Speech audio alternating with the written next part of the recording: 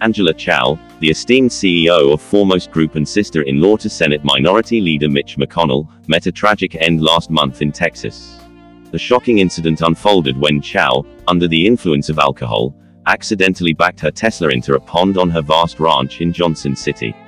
The investigation conducted by the Blanco County Sheriff's Office revealed that Chao's blood alcohol concentration was nearly 3 times the legal limit in Texas.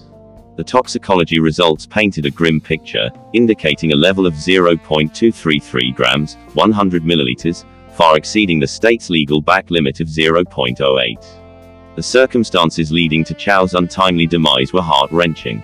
After enjoying dinner with close friends during a girls' weekend on her expansive property, Chao embarked on a short drive back to the main residence. Tragically, security camera footage captured the moment her Tesla careened into the pond, setting off a chain of events that would ultimately claim her life. Despite valiant efforts from friends and emergency responders, Chao's fate was sealed as the vehicle submerged in the water. The loss of Angela Chao, a trailblazing figure in the shipping industry and a beloved member of her family, has left a profound void in the hearts of those who knew her.